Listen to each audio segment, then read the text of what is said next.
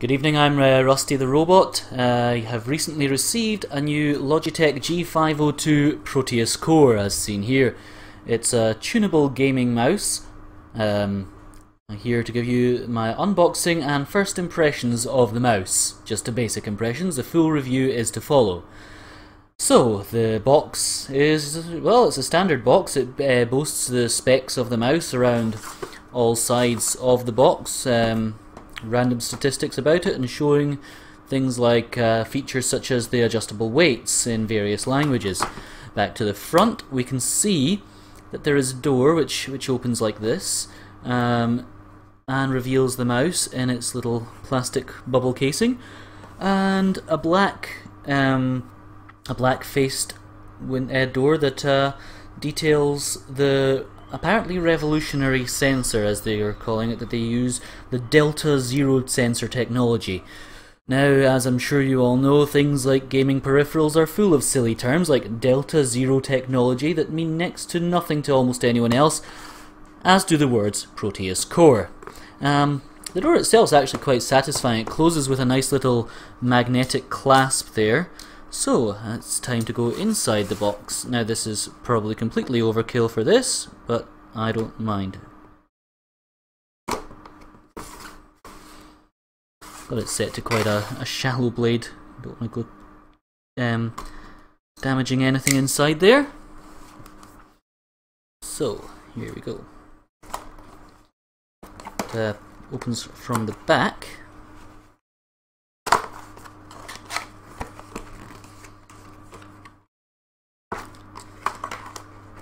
Slides out just a fairly simple blue plastic tray. What many people seem to mistake for a battery, which is the magnetic clasp for the door of the box, is enclosed there. Underneath the plastic tray there is the basic Logitech registration and safety instructions, or important information, safety, compliance and warranty is what this small brochure here seems to be. The mouse itself seems to have a nice, moderately thick braided cable. Nice to the touch, actually fairly soft feeling fabric. Looks like I should... Right, I will have to bring that entirely through after unraveling it. Has a nice little Velcro strap actually to keep the mouse from... You can tether that to whichever you wish, I suppose, whilst in use. And you can... It gives you an added option for keeping the cable exactly where you want it. Seems to be quite a long cable. It has, at the end, it has just a standard cable label. It does tell you what it is, and it actually has the name of the device on the label, which is quite nice. Which does allow you to, when you're unplugging devices from your PC, at least be exactly sure what you're unplugging rather than just the make of it. So we have the mouse itself. It has a Logitech G logo right dead center. The back is a very smooth plastic feel to it. The sides here, the sides are rubberized. Again, plasticky feel on the feet. On this side we can see some of the buttons. These are all programmable buttons. This would be initially the sniper button. It doesn't take a huge amount of pressure to click, but it does give positive feedback of when it's pressed, as do the forward and back buttons there. It appears to have a slightly rubberized feel to this LED section that seems to be used to display which profile you're on, or perhaps DPI stages. The right hand side is also slightly, that's quite a nice feeling rubberized grip. It's somewhat textured, should hold the pinky quite nicely, and as a first impression that feels very comfortable in my hand. My hands are neither particularly large nor small, so it should be fairly comfortable for quite a wide range of people. The left and right clicks, you can rest your fingers on them without clicking them. They have a plastic finish. The left click especially being slightly concave, your finger rests in that quite nicely. If your fingers were thicker, you may find that you would click these two buttons here by accident. I don't think that will be an issue for myself. There's also two buttons just below the scroll wheel. The first of which I believe can be used to change modes, again can be programmable for various games. The second of which is somewhat more interesting. Now at present the mouse wheel will scroll freely. I can just spin it like that and it just keeps on going. It wasn't even a hard flick and it just keeps going for seconds. You click that and it actually gets some detents and does the sort of one step at a time scrolling that you may be more used to. So that gives some valuable options. It's just the right amount of resistance. As it's not rubberized, I think some people may feel that their hand may slip off that. I think that might be that might be an experience that varies depending on who you are. It does have indents at least to give your finger something to grip on. The scroll wheel itself, it takes a reasonable amount of pressure to click. It's not hard and it's not going to be clicked accidentally. Now on to some of the tunable features of the mouse. It's apparently a heavy gaming mouse. To me it feels quite light. The feet seem to be based along the base here, the top 2 feet here, and along the what would be the left hand side, currently the right as it's upside down. The base itself can be opened and is done so by moving this little magnetic flap here. This blue section just lifts and opens like a door and then detaches completely.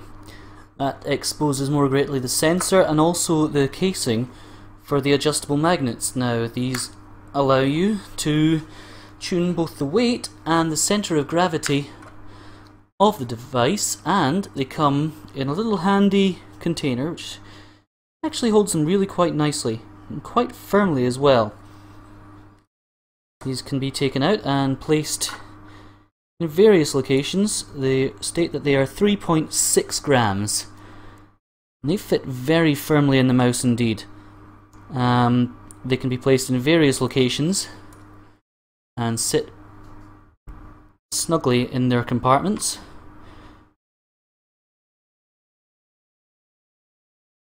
Once placed, they don't appear to move at all, which does allow you to tune both the weight and the center of gravity of the mouse to your own personal preference.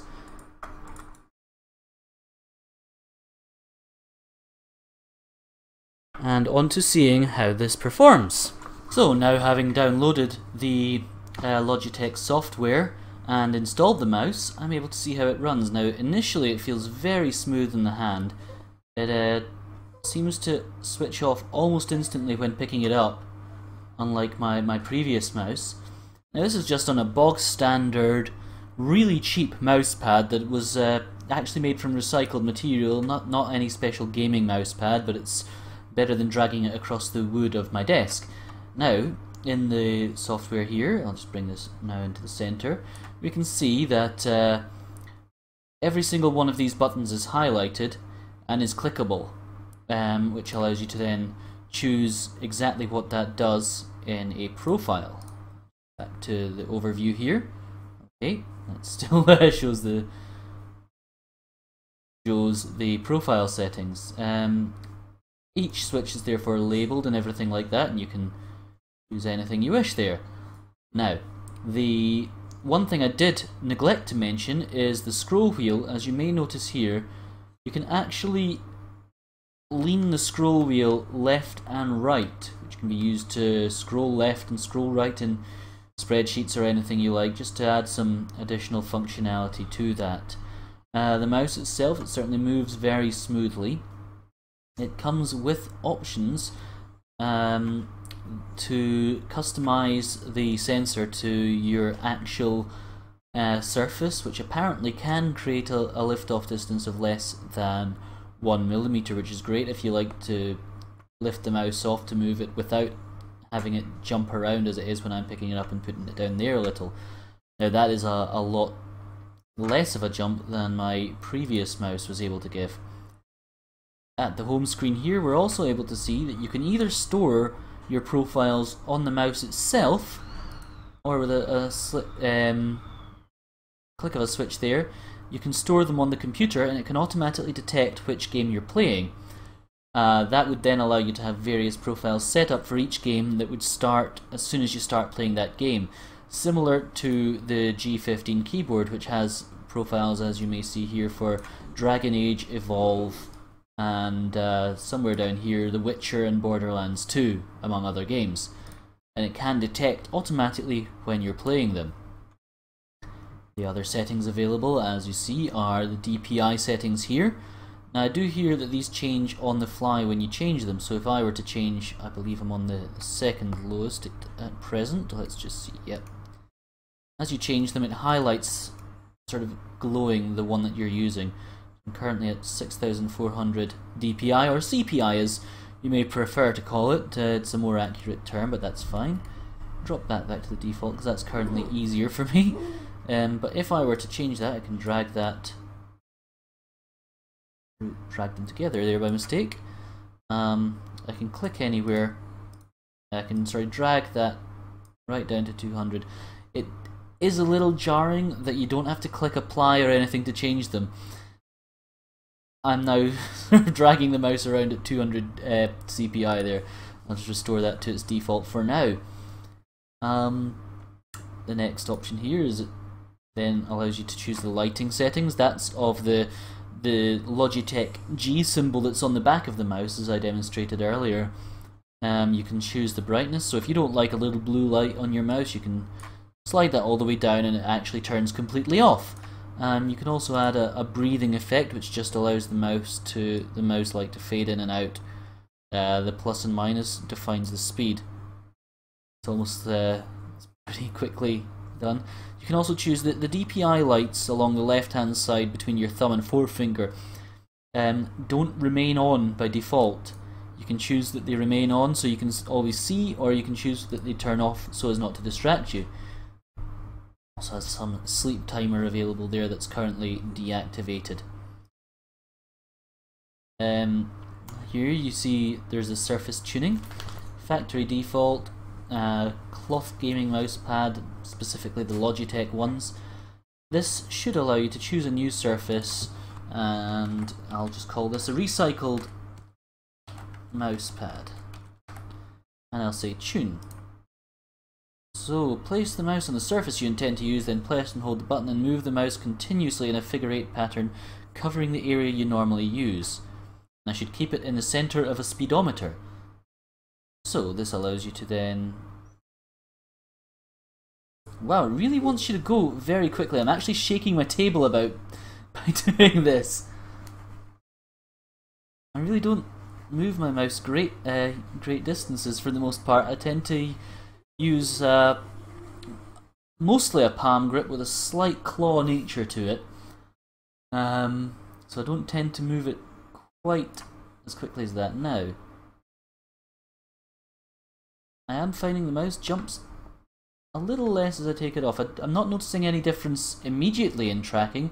I may need to retune this at a later date, but that's always an option. It seems you can add as many surfaces and then delete your own surfaces. You can't delete these pre-made surface profiles. There's also an ability to assign macros to any keys, which I'm not going to do right now. Key press and key duration heat map. It allows you to record what you're doing. So I guess each mouse button's gonna...